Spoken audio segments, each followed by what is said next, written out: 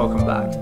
So I thought it'd be a good time to have another one of these simple changes videos where I talk about the little changes that I'm making to try and move toward a more sustainable lifestyle. And the kind of things that I'm going to share with you today are, first of all, the kind of presents that my family exchanged over Christmas last year and how those help us have less impact going forward. And then at the end, I'm just going to share with you one little change that I've made to try and move towards zero waste. So as you know, not that long ago, it was that time of year when most of us are thinking, what are we going to be getting our family for Christmas? And the kind of thing that I wanted to get my parents was a replacement for their coffee machine. So they had one of these coffee machines where you put those single-use plastic pods into and then it makes your coffee.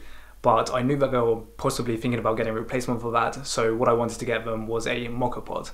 And what that is, it's just this really simple metal pot that you put the coffee and the water into, then you put it onto the stove, and then it will cook your coffee for you. So the reasons why I thought this would be better for them is, first of all, I think it makes better tasting coffee than most single-use coffee pods.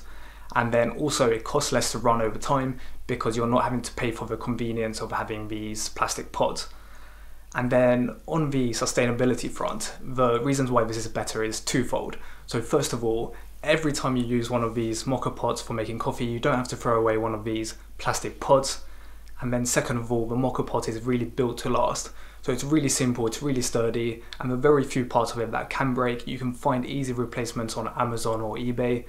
Whereas if you break one of those electrical coffee machines, and I feel that they're more likely to break, you really have little choice other than just to get a whole new one. And there's a lot of materials and energy which go into building one of those. So these two aspects are the reasons why I think it's a lot more sustainable to be making your coffee with a mocha pot.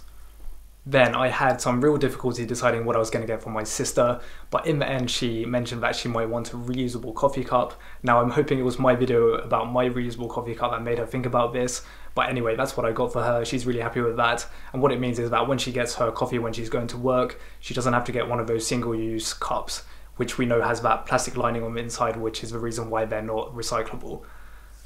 And the final present that I want to talk about is actually the present that my sister got me for Christmas, and that was this glass jar of pick and mix sweets.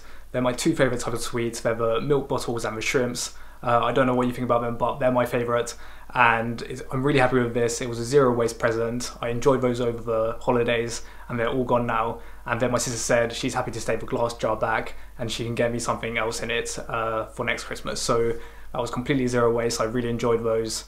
I'm really happy with that present. Alright, moving on. So the next thing that I want to share with you today is that I managed to get a new home for my old reusable water bottle. As you might have seen in my previous video, I got a new stainless steel water bottle for Christmas, and actually I think my next video will be about that, the reasons why I got that. So I needed a new home for my old one instead of throwing that into landfill or recycling, and I actually found out that my sister needed a new reusable water bottle, so I was able to give that to her and she's happy with that.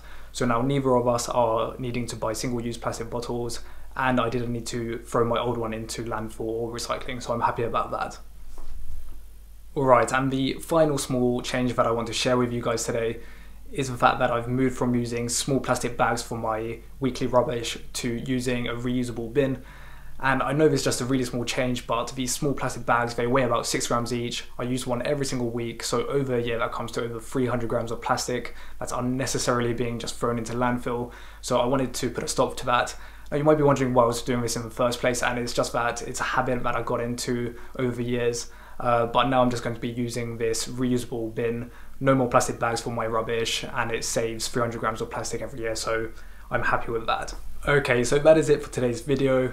I know that Christmas 2018 is a long way off still, but hopefully today's video was able to give you a few ideas about the kind of zero waste products that you could be either giving or receiving throughout the year for things like birthdays and other events. And I know that when my birthday comes around, I'll be asking for something low impact from my family again. But until my next video, thank you so much for watching, and I hope to see you then.